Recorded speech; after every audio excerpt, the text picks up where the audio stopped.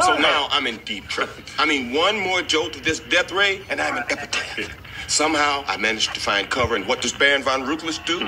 He starts monologuing. He starts like this prepared speech about how feeble I am compared to him, how inevitable my defeat is, how the world will soon be his, yada, yada, yada. Yammering. I mean, the guy has me on a platter, and he won't shut up. We have 2356. 2356. What is that? Robbery? This is just sad. Yeah, robbery. You want to catch a robber? No. Tell you the truth, I'd rather go bowling. Look, what if we actually did what our wives think we're doing, just to shake things up? He's not alone. The fat guy's still with him. They're just talking.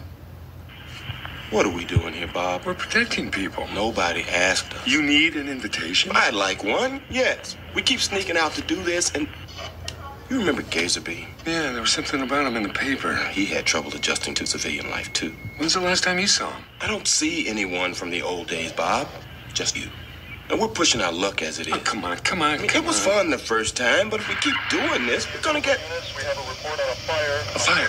We're close. Yeah, baby! We're gonna get caught. Woo-hoo!